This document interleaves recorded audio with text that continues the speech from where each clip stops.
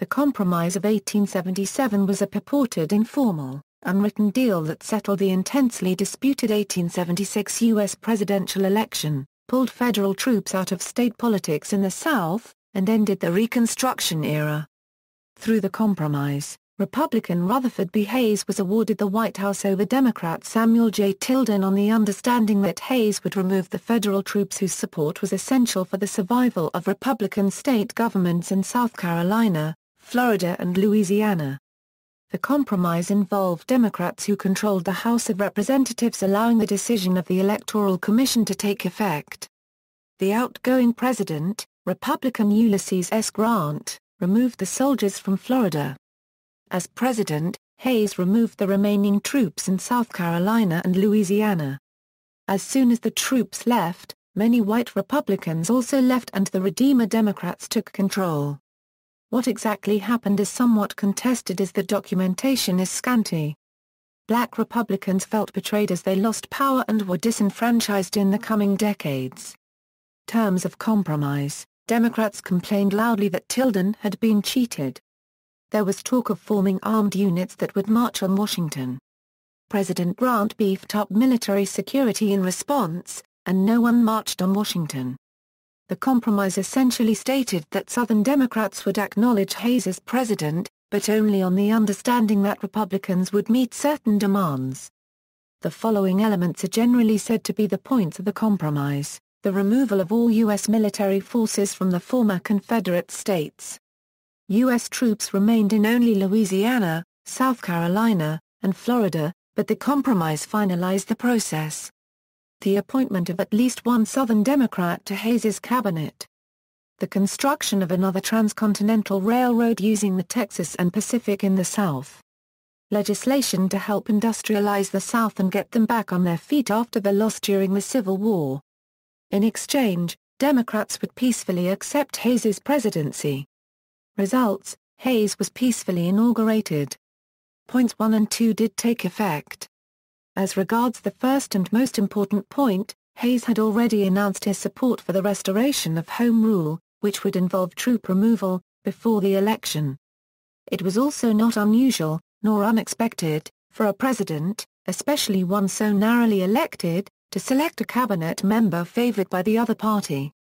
As for number 3 and number 4, if indeed there was any such firm agreement, they were never acted on. In any case, whether by an informal deal or simply reassurances already in line with Hayes's announced plans, talks with Southern Democrats satisfied the worries of many and so prevented a congressional filibuster that had threatened to extend resolution of the election dispute beyond Inauguration Day 1877. Woodward argues for an economic interpretation, whereby railroad interest meeting secretly at the Wormley Hotel in Washington forged a compromise with aid to Southern railroads as the sweetener. However, no serious effort was made to fund a railroad or provide other federal aid. An opposing interest group representing the Southern Pacific successfully thwarted Scott's Texas and Pacific scheme and ultimately ran its own line to New Orleans. Interpretations: some historians argue that the assurances offered to some Southern Democrats to prevent a filibuster were not a compromise, but a foregone conclusion. Peskin admits that Woodward's interpretation is almost universally accepted, but since not all terms were met, it should not be called a compromise. Other historians argue that the Republican Party abandoned Southern blacks to the rule of the racist Democratic Party in order to gain the support of Democrats. In any case, Reconstruction ended, and the supremacy of the Democratic Party in the South was cemented with the ascent of the Redeemer governments that displaced the Republican governments. After 1877, support for white supremacy generally caused the South to vote for Democrats in elections for U.S. federal office until 1966, becoming known as the Solid South. In the Mexicanization of American politics, the United States' transnational path from civil war to stabilization, Downs rejects the idea that it was an era of easy reconciliation and political stability. Instead, he shows many Americans feared Mexicanization of politics, whereby force would be used to settle a presidential election, as force was used to settle state elections in the South. Downs explores how Mexicanization was roundly rejected and stability was achieved. Whatever deals may or may not have taken place, In formal legal terms, the election of 1876 was not decided by such acts, but by the official vote of Congress to accept the recommendations of the Electoral Commission they themselves had set up as a way out of the election impasse. The expectation in setting up the committee had been that its decisions would be accepted by Congress. It was only when certain Democrats disagreed with the Commission's decisions in favor of Hayes that this arrangement was jeopardized. This group threatened a filibuster that would prevent the agreed-upon vote from even taking place. Discussions of the points in the alleged compromise only concerned convincing key Democrats not to acquiesce in a filibuster. The very threat of a filibuster, a measure used by a minority to prevent a vote, indicates that there were already sufficient votes for accepting the Commission's recommendations. References.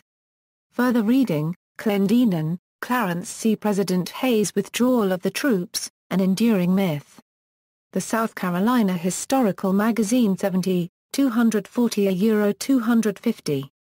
DeSantis, Vincent P. Rutherford B. Hayes and the Removal of the Troops and the End of Reconstruction in Region, Race and Reconstruction, edited by Morgan Cusser and James McPherson, pages 417-50. Downs, Gregory P. The Mexicanization of American Politics, The United States Transnational Path from Civil War to Stabilization, American Historical Review Volume 117, No. 2, pages 387-409 in JSTOR, France, Edward O. The Door of Hope, Republican Presidents and the First Southern Strategy, 1877-1933, Peskin, Alon. Was There a Compromise of 1877? Journal of American History 60 No. 1, pages 63-75 in JSTOR, Polakoff, Keith Ian. The Politics of Inertia, The Election of 1876 and the End of Reconstruction, Riddleberger Patrick W. The Radicals' Abandonment of the Negro During Reconstruction, Journal of Negro History 45 No. 2, pages 88-102 in JSTOR, Simpson, Brooks D.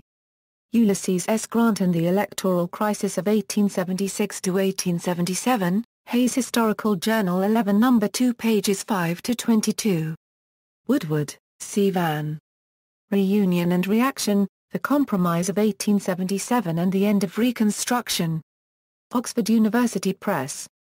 External links: SamuelTilden.com, History of Samuel J. Tilden website, rphayes.org, R.B. Hayes Presidential Library, SouthernSpaces.org, Corporations, Corruption, and the Modern Lobby, A Gilded Age Story of the West and the South in Washington, D.C. by Richard White in Southern Spaces.